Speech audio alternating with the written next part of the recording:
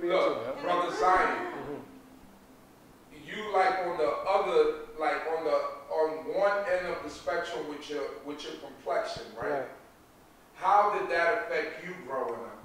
Well, it was tough because did you feel like the separation, people kind of shunning you, or people, you know, coming at you and stuff like that? Did you make fun of light-skinned people, the light-skinned guys? Oh, my clap back is real. Did you make fun of the light-skinned guys?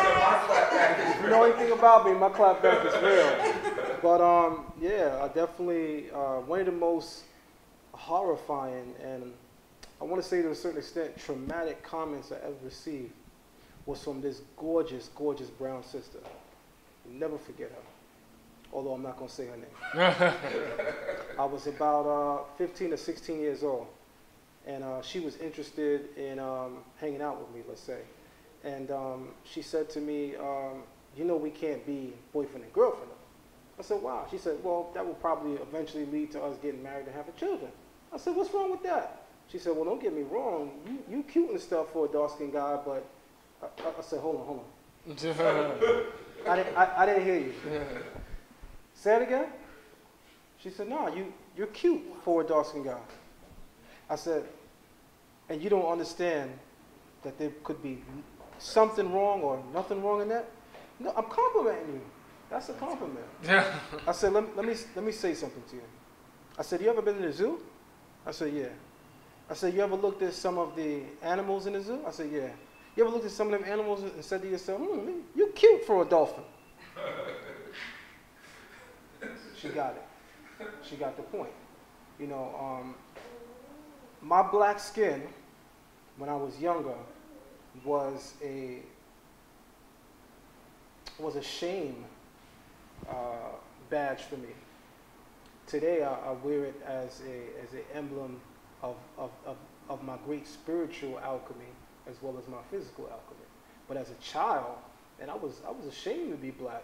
You know, in my childhood years, being somebody that's born in 1979, I basically grew up in the 80s. And for most of the 80s, you know, no disrespect, we had the Albie Shore brothers. I don't know, that ain't me.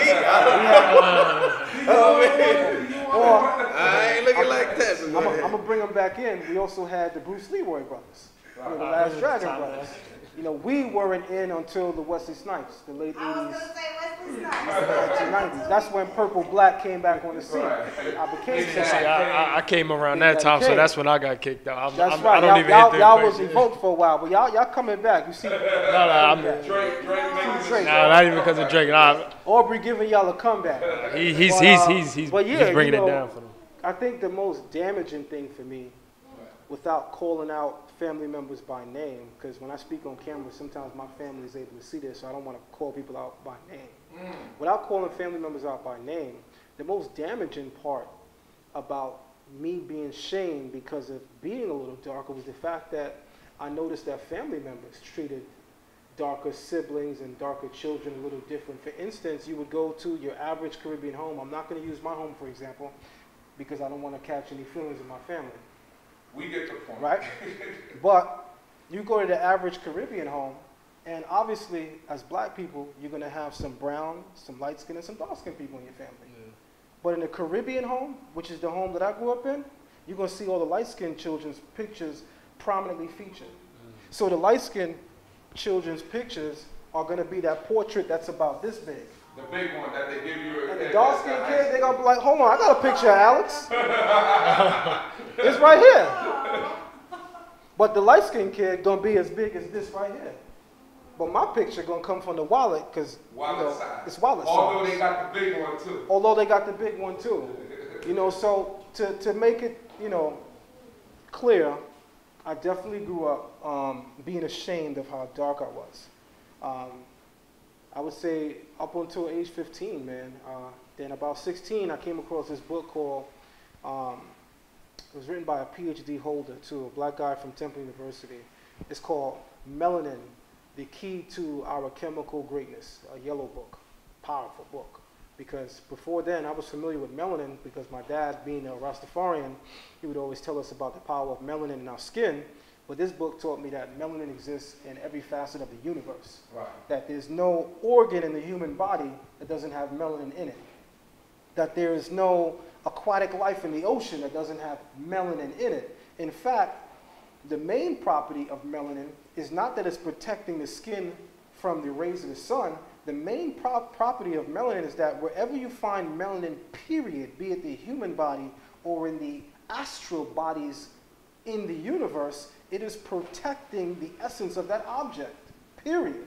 So when you find it in the skin, it's protecting the skin. But we also have melanin in our organs. So when you have melanin in your organs, it's also protecting the heart. It's protecting the liver, the spleen, the kidneys. Wherever you find melanin, its job is to maintain optimal health in the object or around the object it surrounds or pervades. And it was then that I began to understand that, wow, being a black man that in today's language we would say is heavily melanated, that also meant that there was something great about me being of this hue, in the sense that when you have something that's precious, you know that there's a great deal of care that goes into the upkeep and the intake of that, right? Mm-hmm. So for example, black people with darker hue, we need lotion. Now, I know me, I'm not going to apply something cosmetic like lotion on just anything. I'm going to apply it on something of value. We know that people of other hues, of different races, they don't use those types of cosmetics, because the reality is the mechanisms behind the scenes or underlying their skin is not operating on the same level of mine.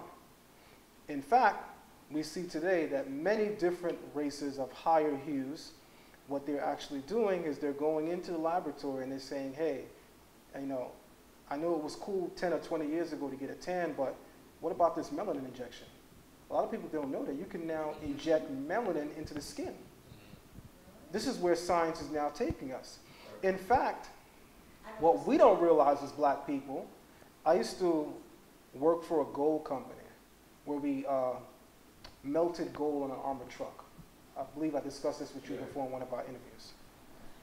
What I realized about gold from this company is that if you got an ounce of gold, you got $1,200 to $1,300 if you're in the United States.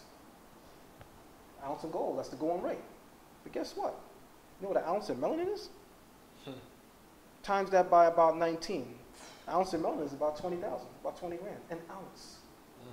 So, segueing that into this conversation, what do you really think is the reality behind thousands of black people missing in America? What do you really think about the reality, the underlying reality behind finding some of these black people that are missing and you don't find any of their organs? What we don't realize is that black people are valuable, not just because of the intellectual ideals that they hold and have given and birth to humanity, but also because of their very skin, their very body, the mechanics of their bodies. The black body today on the black market is extremely valuable. Hence why we can go throughout the United States, and now it's even coming into the Caribbean, and see scores of black women and men missing. There have been black women and men in police custody that died suddenly. And the family now prepares them for funeral, and the funeral home says, all the organs are missing. Well, are the police stashing hearts as evidence? Where are these organs going? We as a people have to realize that white supremacy is founded upon one thing and one thing only, and it's called genetic survival. Without having to lift a gun or a knife, black people, because of their dominant genes, have the ability to eliminate an entire race. In essence, what science is doing right now, science has caught up to the fact that black people are a valuable commodity as a wholesale marketable item. you can actually purchase organs of black people in what they would call today the dark web, which is a reality. The dark web is no longer something that we can write off as a theory or as urban legend. The dark web is a reality, where people can now go online and access things that are normally considered extremely illegal, simply by having the right website. And the reality, it's paid out via cryptocurrency. And the reality is, we as black people better realize that the struggle for our independence is greater than us arguing with one another about our beliefs.